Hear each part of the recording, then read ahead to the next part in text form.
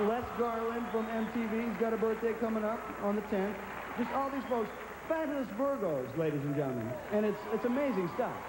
You know you wanted to hear all this, didn't you? But, you know, because it's my birthday, they said you can introduce any piece you want to. And I chose stuff about hair.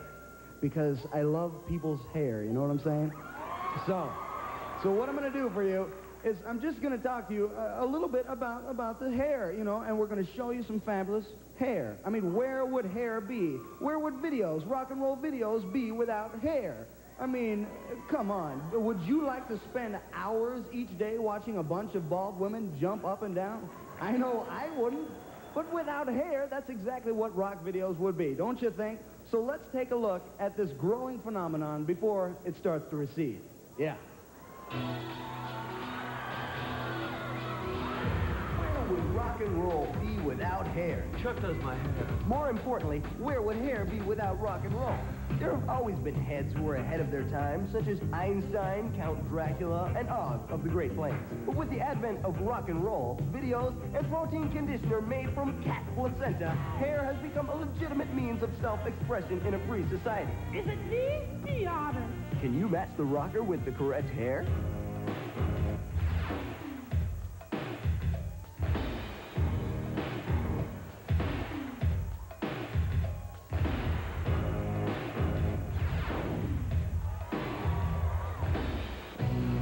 What is rock hair trying to say? My hair is total anarchy. I mean, are these folks just trying to shock us? Show off, maybe? I don't know. Or is it just something to do with their hands? Now on the punk rock scene, we got hair that's green, none on the side, but some in between. You know, a lot of hair is important to a lot of rockers. Why do you suppose these guys wear hats all the time? We don't wear hats because we're bald. We wear it because they're selling all the local stores. To know a rock star is to know his or her hair, at least for 24 hours.